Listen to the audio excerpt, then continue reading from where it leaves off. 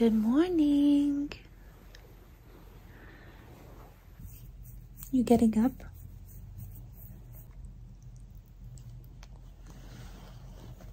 That's a no.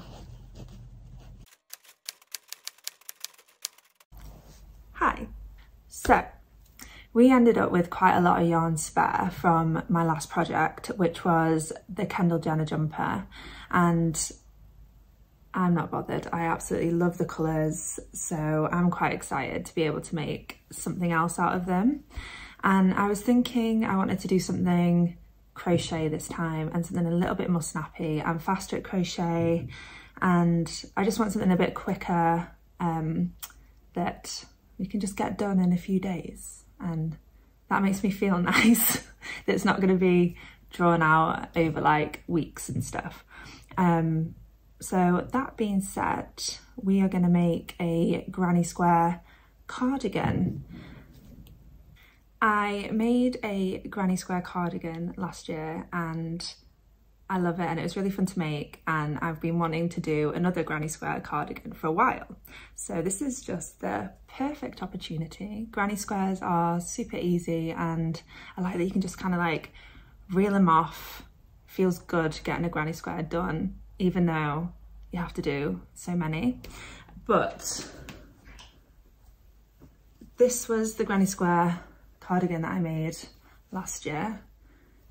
But I wanted to do another one that was just a little bit bigger, a bit baggier, and with the mohair yarn that I've got left over, it'll just be super fluffy and cozy and bright and fun. So this is what I want to kind of replicate. But I think, as you can see, these squares, there's 4 rows. And just to make it a bit bigger, we're going to follow the exact same pattern that I did for this, but we're just going to add an extra row to each one of the granny squares, which will bulk the cardigan out quite a bit. So this is the plan. And the colours I've decided to use are this green, the white, and the pink as well. These are the colours that I've got like most of left, and I just really like them together. I think they're really fun. These two are from Wool and the Gang, and this one's from Katia Yarns, I think it's called. And we're going to be using a 3.5 milliliter. Using a 3.5 millimeter crochet hook. This is quite small for the yarn, but I wanted it to be quite tight and compact and less holey, so we're going for a smaller hook. I'll insert on screen now a picture of the pattern we're going to use. It's super easy to do and really straightforward, and a great like beginner pattern for anyone wanting to create a granny square cardigan. So this is the pattern we're going to use, and the pattern that I used last time, and we're just going to follow this again, but like I said, making those granny squares a little bit bigger just to chunk it out a bit. After I played around with some designs on my iPad of like kind of colour schemes and stuff, I probably would recommend like making a mock-up of the different colour variations that you could do, just to be able to pick your favourite instead of just going with the first one, because you could surprise yourself. But because I'm using mohair, it's a pain in the ass to kind of like undo, and I didn't want to waste any of the yarn, as like I have a bit, but I didn't know how much this was going to take, so I didn't want to waste any. So I did some mock-ups on my iPad, and I came up with this colour variation that I like the most. I wanted the main colours to be the green and the pink, and I think the white just adds like just a little extra instead of it just being 2 colours. And yeah, so this is the granny square that we're going for. That's so fluffy. So I'm doing a total of 5 rows, and we are going to need around 83 of these granny squares. So let's get cracking. To start, you're going to take your first colour, make a slip knot,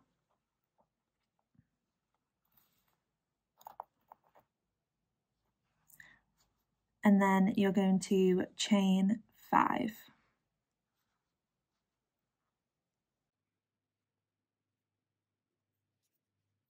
Once you have your chain, you're going to make sure it's not twisted.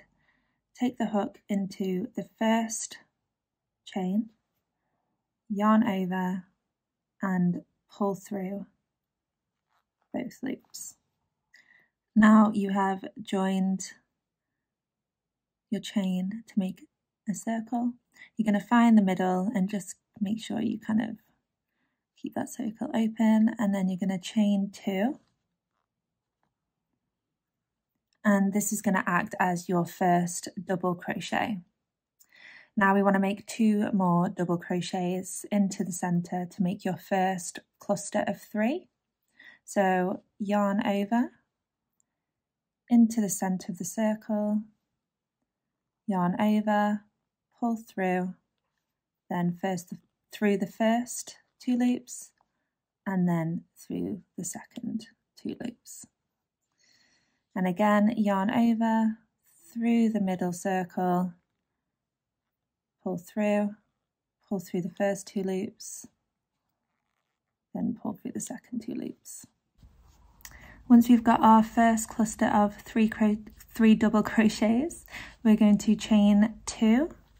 This creates a corner, and we're going to do another cluster of 3 double crochets.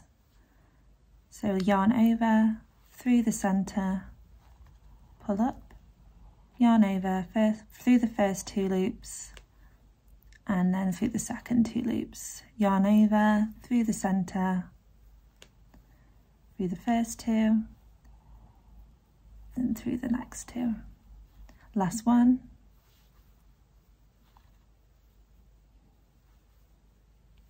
There we go.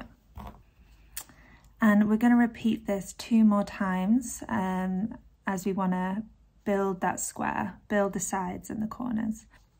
Now that we've done our last side of our square, we're going to build up that last corner to join them together. So chain 2, and going through that first stitch, and we're going to slip stitch them together like so. And to finish off, yarn over, pull through, and then we can cut our yarn and just pull through that end and tighten. So that's our first part of our granny square. So to join the colours together, we're going to take part of our next yarn and just kind of fold it. You don't want your end to be too big, but you want enough to be able to sew that in at the end. So we're going to put our hook through one of the corners, one of the gaps, and pick up and pull through our next colour. Holding both the end and the long bit of yarn together, we're going to yarn over both of them and pull through, and then we're going to drop the small end, and that'll attach your next colour.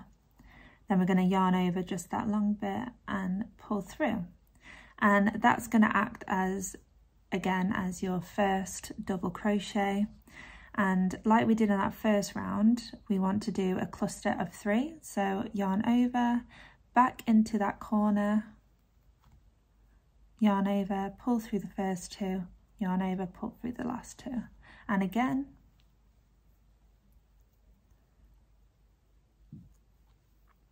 And we have our first cluster of 3 double crochets. Now, because this is in a corner, we want to build up that corner again. So we're going to yarn over like we did the last time, chain 2, yarn over, and then we're into our next round of 3 double crochets. Now we've got to jump to the next corner and the next big hole. So because this isn't a corner, we're not going to chain anything. We're just going to go straight into there with our next double crochet. So yarn over into that corner, pull through the next 2, through the last 2, And we're back doing our cluster of 3. Now we're in a corner again, so chain 2 to make that corner, and again into the same hole to do your next cluster. Now again we're jumping to the next corner and the next big hole, so this isn't a corner again, so we don't want to do any chain stitches going into this one. We just go straight in with our double crochet. There we go. And building up that corner again. You can kind of see how the pattern's going. In the corners we want to do our chain 2 and add 2 clusters of two clusters of 3 double crochets, just to build up that corner of that square. And then into the last corner, just straight in with our double crochets. Chain 2 to build that corner, and into our last double crochet cluster of this round.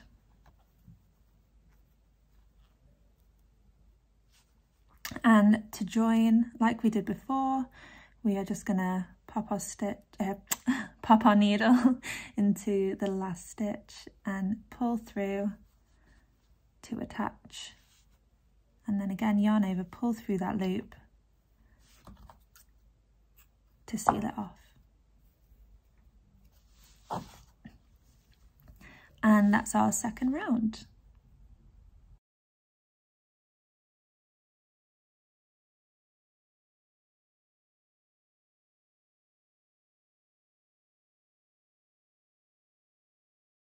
Then our next hole is this one here to build up the side. So as this isn't a corner, we're not going to chain anything. We're just going to go straight in with our cluster of 3 double crochets.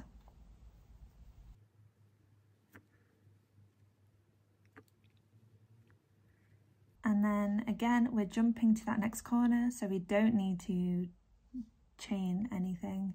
Straight in with our double crochets.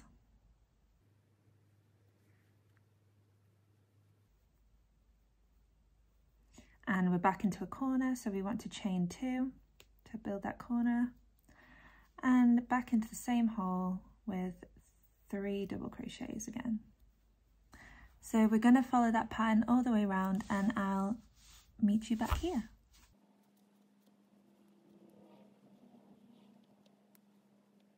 Hope that explanation was okay of how we're going to create our granny squares. We're going to follow this exact pattern for another 2 rows to finish off this square.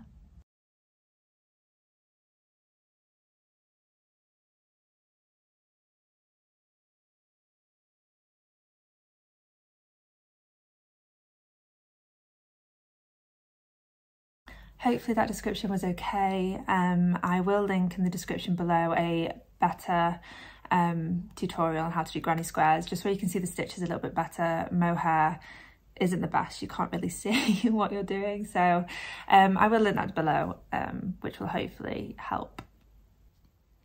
Now all we need to do is make 80 more of these, and I said this is going to be a quick project. I would also recommend weaving in all your ends as you go, because weaving in the ends of 80 odd granny squares at the end is just going to be ridiculous, and it'll drive you insane and you won't want to do it. So defo weave these in and trim them as you go. Honestly, best advice I can give you. Right, let's get comfy and get cracking. I had a few days a couple of weeks ago where I literally just sat here for the full 2 days and knitted and had a movie marathon and just binged all of the Lord of the Rings extended edition, and it was great. I've been thinking about it a lot recently. It was a really good 2 days, and really want to do it again, but I feel like it's too soon and it's really sad, but I loved it. It was great. So I'm thinking I'm gonna watch The Hobbit now, and I don't care who judges.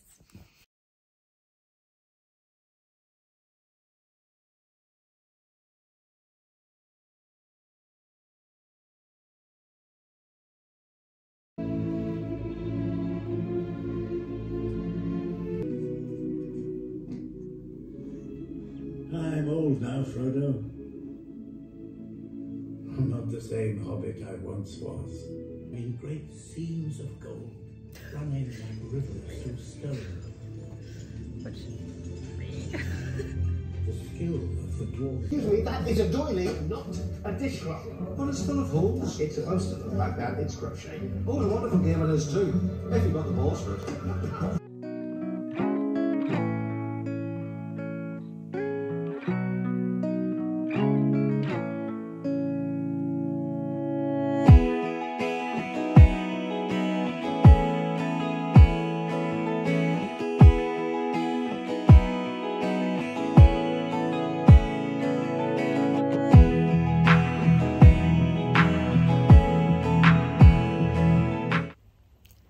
Good afternoon. So it's day 2 of this project and I've just got back from work and we're gonna spend the evening making more granny squares. I did actually get a little boo-boo at work today. I don't know if you can see my fingers like quite swollen and like cut on either side. I'm hoping that won't affect my crocheting because that would be devastating. But Rowan, how did you get this horrendous wall wound, I hear you ask? Well, let me tell you, I got my finger caught in a bin. The weather is horrendous outside and I went to throw a bin bag in the bin and it got caught on a little latch. It was one of those big bins. And I went to sprint back in. Little did I know my finger was caught and it literally like yanked me back and was just like hanging off. Basically.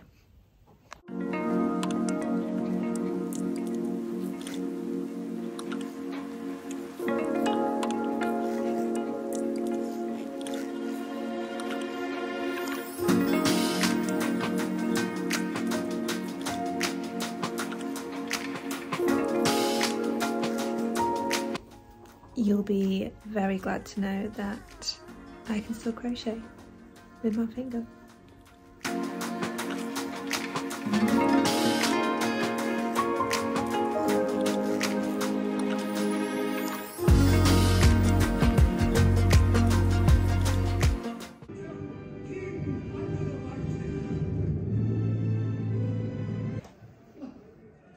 You missed the boat as well?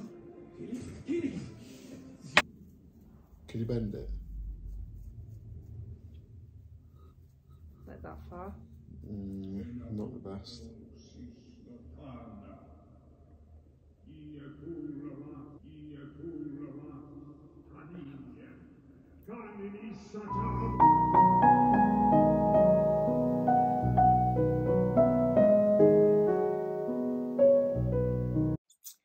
Good morning. So it's been a few days since I spoke to you last.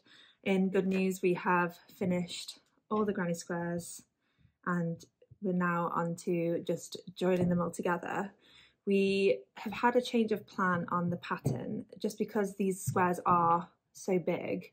We're going to stick to the same amount for the body as I did with my last cardigan, which was about 50.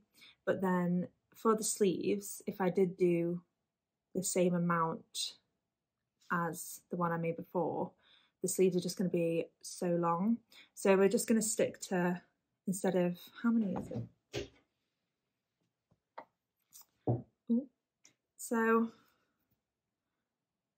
for these sleeves I did 2 rows of 4. So we're going to do 3 instead.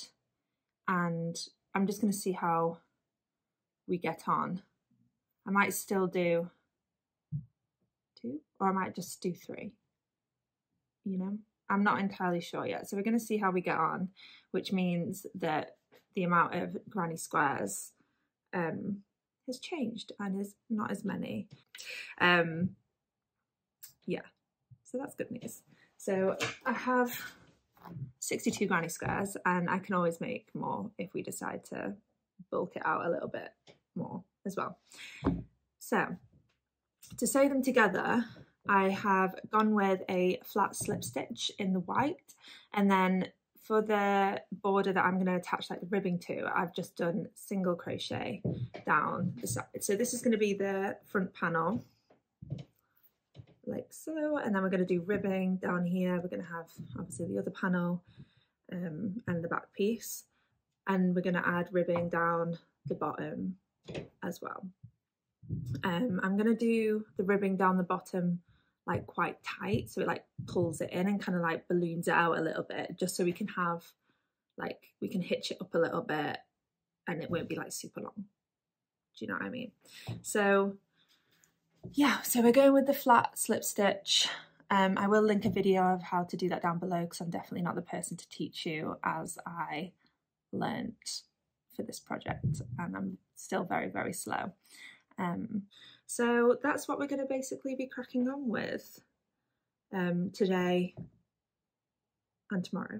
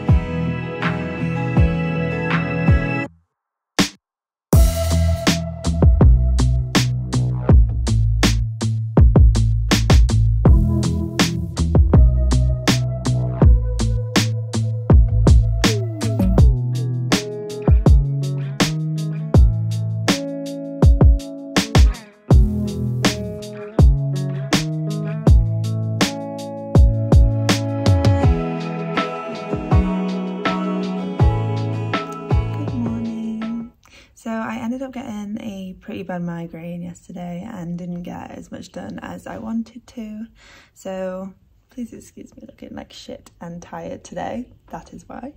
But we have the whole day today to crack on getting these pieces sewn together, so hopefully we can get that done today and then work on the ribbing hopefully later today, but I don't know if that's wishful thinking, and maybe we'll do the ribbing tomorrow.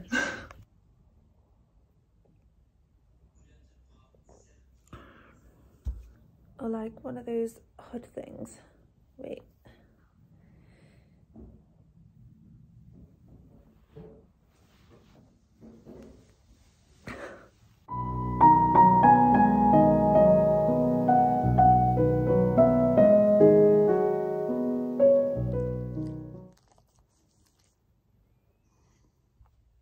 How do I look?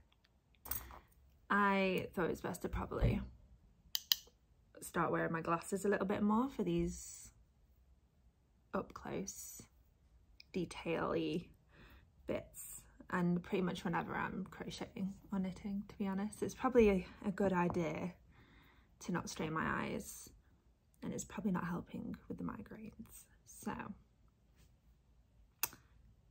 should wear these more.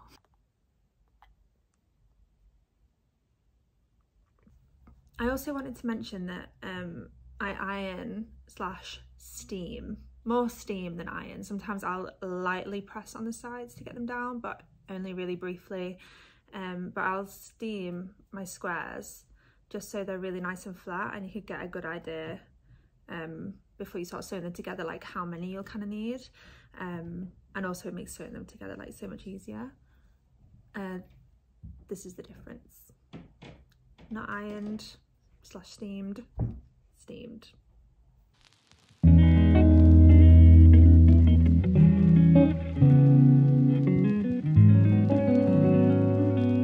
So I've nearly finished sewing together these pieces for the back panel. I have a total of 5 rows, just need to sew this last one in. But originally the pattern was going to be 6 rows, but I have measured it up against the one that I did last time, and 5 rows will make it bigger than that anyway, and I think 6 rows might just be that little bit too much. I think I underestimated how much these extra rows we're gonna add to it. So I think 5 will be enough, which makes me very happy because I don't need to do another one. And we're gonna just see how that looks. I'm gonna attach them with some pins, try it on and see how we feel, but I'm thinking this is gonna be big enough. So this is now the new and amended pattern. So altogether we needed a final total of 69 squares. Okay, I know I have a jumper on already, but I can't be bothered to take it off. I'm being lazy. So we're gonna just put it over the top. And I feel like it'll give us a good indicator anyway. Okay. What do we think?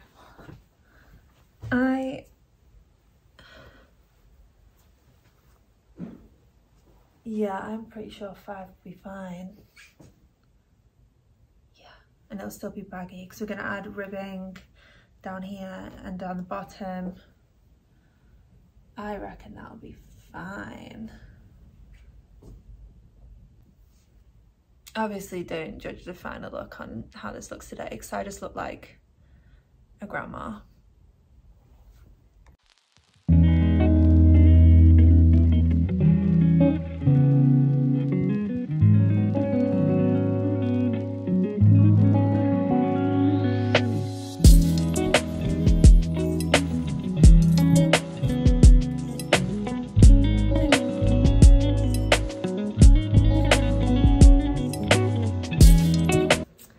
So I'm determined to get a majority of this done. We have the body finished and we just need these sleeves on, getting the ribbing sewn in, and I just need to, once it's all sewed together, do the ribbing for like the bottom bit.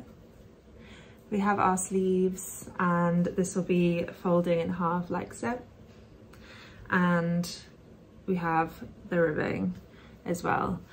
So for the ribbing, I was actually debating doing it in knit just because I think it looks better, but I found a method in crochet which makes it look, the lighting's a bit shit, but it makes it look a bit more like knit rather than crochet, and it's working into the back stitch only, but it's like yarn over and then slip stitch into that back stitch, if that makes sense. I'll link a video of how you can do that as well, and it just looks a bit more like knit and a little bit better, I think, than crochet. Let's get attaching.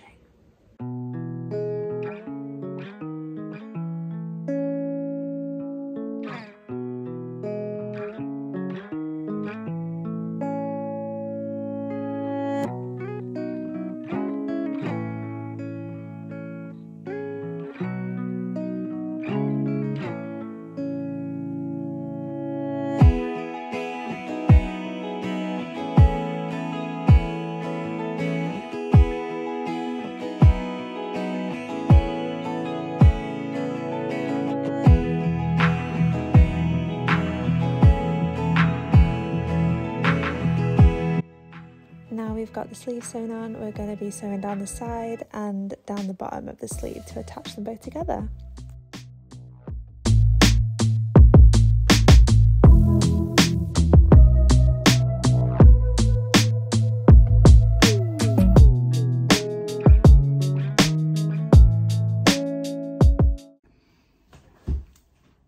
I finished the cardigan. It's so colourful. I love it. I think it's really cute. It's giving me slightly Christmas vibes, but I don't hate that. It's nearly Christmas, so this can be my new Christmas cardigan, you know? But I think it's cute. It just needs some buttons and then it'll be finished. I ordered these really cute like pink fabric ones online, and they're coming in like a week, and I was like, there's no point in putting buttons on just for the sake of like putting buttons on. I'd rather put ones on that I like. So once the buttons are on, it'll be finished, but for the time being, it's cute.